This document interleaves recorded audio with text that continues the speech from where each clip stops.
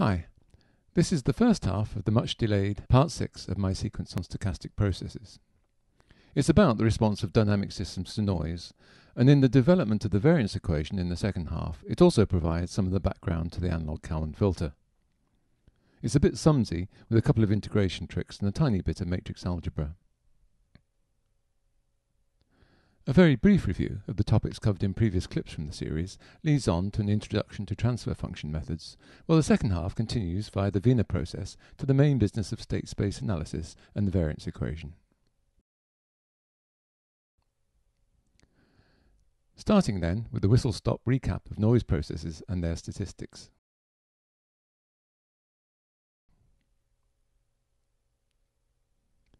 Noise is said to be stationary if its statistics don't change with time, in which case we can take measurements along the time scale of a signal to find its average or mean value, for example. But this doesn't work for non-stationary processes whose statistics do change with time, and the only way to find a statistic like the mean is to take an average of many different samples of the process at the same time instant.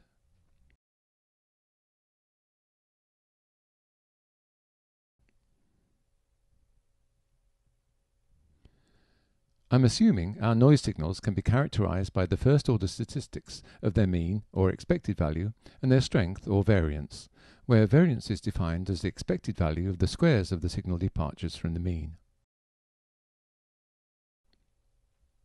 as well as by the second-order statistics of correlation, covariance, and power spectral density. This slide emphasizes the principle of correlation as a measure of the similarity between two stochastic signals, x and y, as the average of the multiplication of the signals at different time instants t1 and t2. Or in the case of autocorrelation, how similar a signal is to itself shifted along the time axis. For stationary signals, correlations are functions of the time shift τ only. In the special case of zero time lag, autocorrelation is simply the average of the square of the signal, which is its variance. The cross and autocovariance functions are correlations corrected for the mean values of the signals, shown here without the flat hat over the R. For stationary processes, the autocovariance, like the autocorrelation, only depends on time lag τ, and for zero mean processes, the correlation and covariance functions are identical. Finally, the special case for zero time lag again reduces to the signal strength or variance, sigma squared.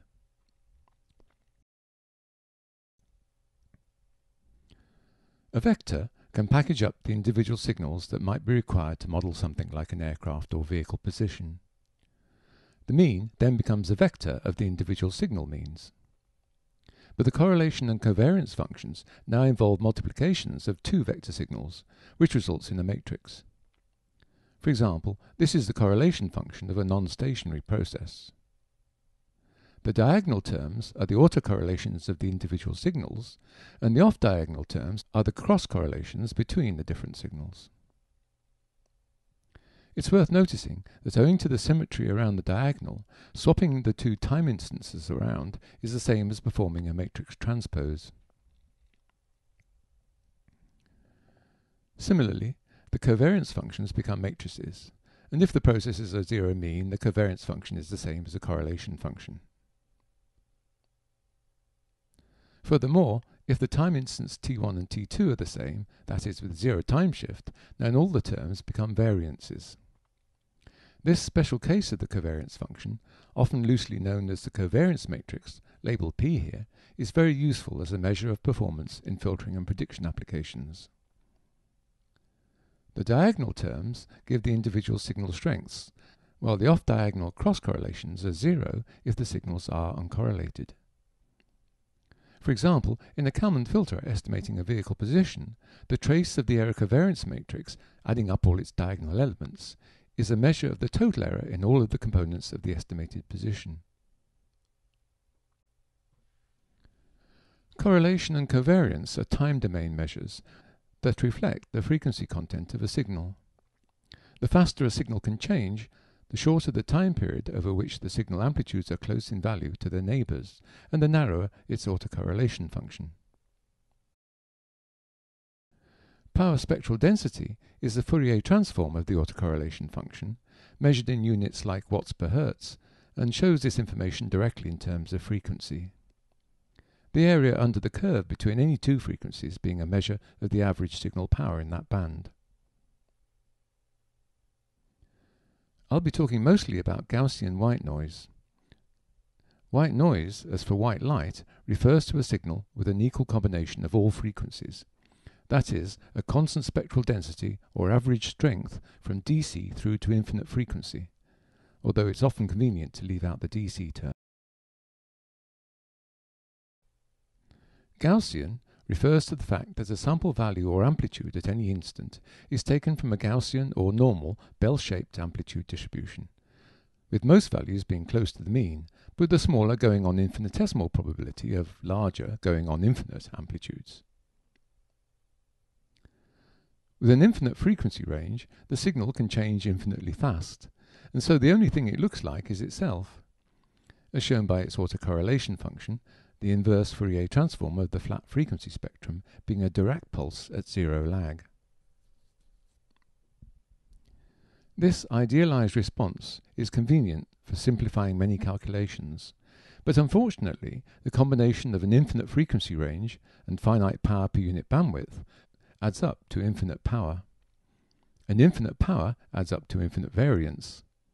These infinities make some of the other sums a bit tricky, and also make it necessary to characterize the size of a white noise signal by its strength rather than its variance. In practice, however, as well as in computer simulations, noise signals can't stretch to infinity in either frequency or amplitude. Band-limited white noise has a constant spectral amplitude over a large enough but finite bandwidth, achieved by passing white noise through an ideal filter with a maximum frequency FM, say. The autocorrelation becomes a sine something over something sinc function rather than a Dirac pulse, but it narrows approaching the pulse as the bandwidth is increased towards infinity. Incidentally, as its autocorrelation is 0 at multiples of 1 over 2 FM, then taking samples at the Nyquist rate of 2 FM samples per second should keep them uncorrelated.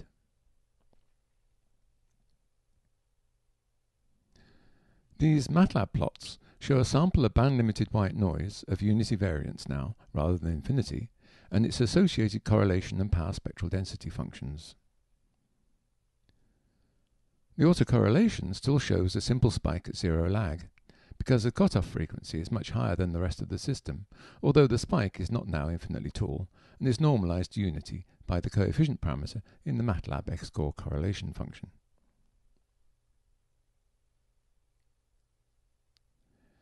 In finding the response of systems to noise, it turns out that mean values or offsets can often be treated deterministically, so we're mainly concerned with the strength of the noise output, as provided by the covariance matrix of signal variances.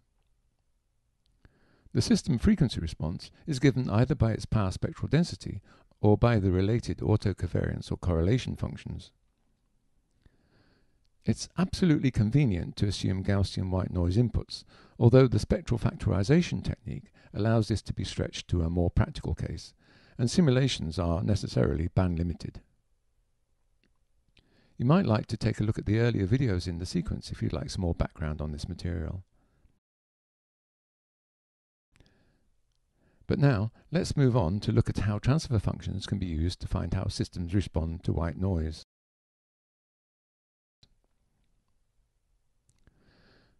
The bad news is that while it's most convenient to assume our noise signals to be stationary, the response of a dynamic system to a stationary white noise input will not be stationary, so that it's misleading to try to take any statistic, even the mean say, by looking at the time series of any one sample.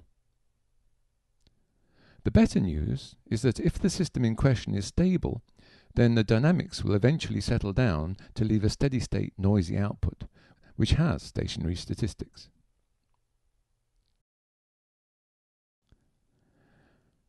Starting with correlation, we can first use the convolution integral to find the output y of a system H to an input u in the usual way by adding up all of the individual impulse responses to every bit of the input. This can be plugged into the formula for the autocorrelation function of a stationary vector signal, okay if we are only looking for the steady state result, winding up with this, where the second entry is time shifted by the time lag tau. The integrals can be pushed together here, and the matrix transpose rattle through the yt plus tau bit, swapping the h and u terms around.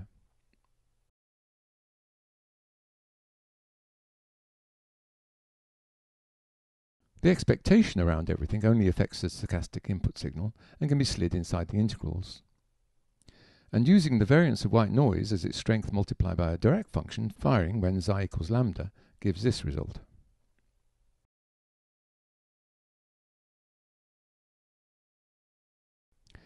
And since the integral of anything times a Dirac function is just the anything at its firing point, this takes out one of the integrations. Now, we can simplify this by substituting zeta for t minus lambda. And doing so makes the derivative negative and also changes around the limits for zeta. But swapping the limits back takes out the negative sign to give this. And finally, the upper limit can be extended to infinity to make the result into that for the steady-state autocorrelation function. Fair enough, as that was the original assumption. And when the time lag tau is 0, this formula also gives the variance of the output.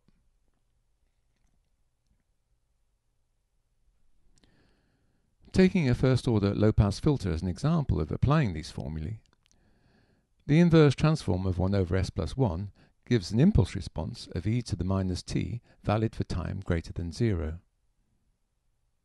Putting this impulse response into the formula for autocorrelation, along with the unity noise strength input, and taking the e to the minus tau out of the integral, and integrating the zeta term, gives this result.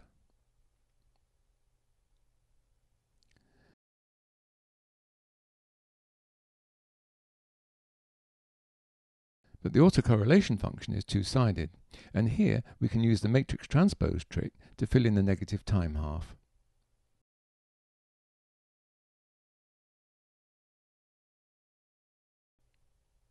And finally, at 0 time shift, we get the variance of the output as 0.5.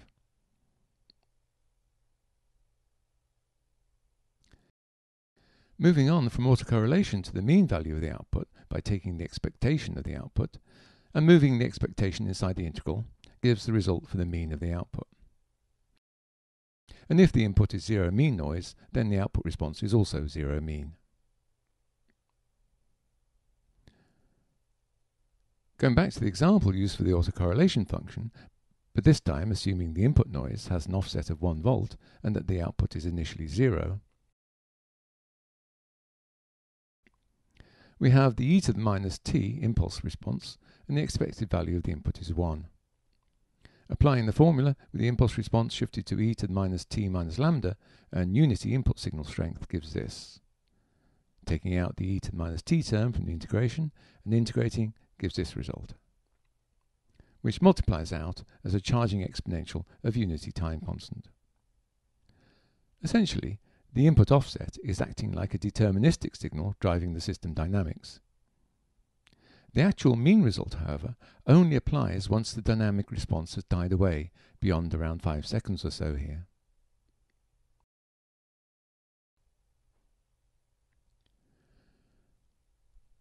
Moving on to look at the frequency response of the output signal, we can find the power spectral density by taking the Fourier transform of the previous result for autocorrelation. Moving the integrals around, keeping the d tau and tau bits together, and now concentrating on just a square bracket for a moment, this can be tidied up by substituting lambda for xi plus tau, and then the e to the j omega xi bit can be pulled out of the integral. Exposing this integral as a Fourier transform of H transpose. H transpose is a function of j omega. This result for the bracketed bit can then be replaced into the original integral, where now the first bit is the Fourier transform of H, but with negative frequency. Hence, the final result is that the frequency spectrum of a dynamic system with the transfer function H is H with negative frequency times the strength W of the input times H transpose. Notice though that W is the PSD of the white noise input, and that the result of multiplying the minus j omegas by plus j omegas makes the PSD, the power spectral density, into a real function of frequency, in fact a function of omega squared. And for scalar signals we can drop the transpose.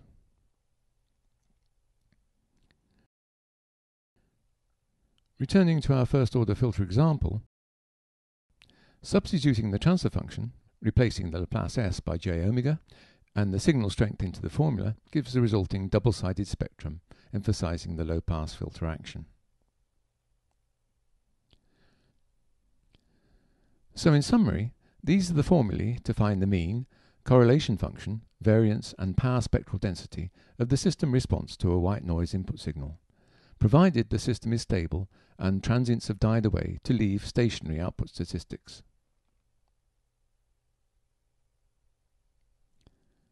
Spectral factorization is a method of generating non-white noise signals from white noise. It's useful because so far we've taken the easy option of looking at how systems respond to white noise, but in practice noise isn't often, if ever, white. But if measurements of a noise signal in question show that its spectrum can be approximated by a realizable transfer function, then the spectral factorization technique can be used to generate that signal.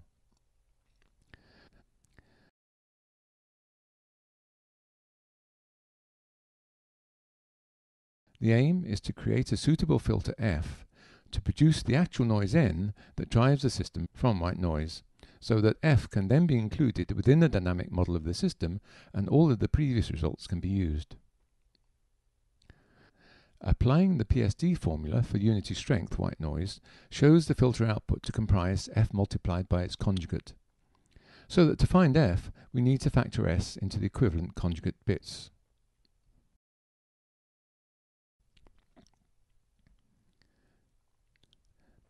This is the process, which assumes that the required PSD for the noise can be approximated by a function of omega squared, which can be factorized in the usual way into numerator and denominator terms, when the required filter poles and zeros are simply their corresponding square roots, from which a stable, realizable filter can be built.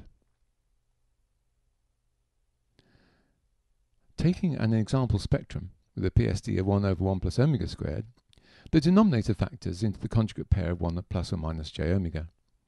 And now the required filter F could be chosen to be made from either half, but a practical stable implementation requires the 1 over 1 plus omega, or in Laplace terms, 1 over 1 plus S option. This slide shows the process for a more complex example from Friedland of the sort of noise generated by turbulent airflow. Again, there are positive and negative frequency bits, but the positive frequency half corresponding to the left-hand S-plane pole is the one needed to make a stable filter.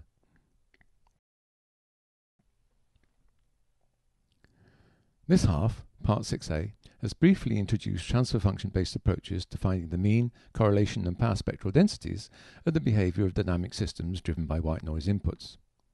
In addition, the spectral factorization method enables the extension of these methods to non-white noise by bolting a suitable filter onto the system. Part 6b tackles state-space methods, with an emphasis on the dreaded covariance matrix that characterizes the output signal strengths. Thank you.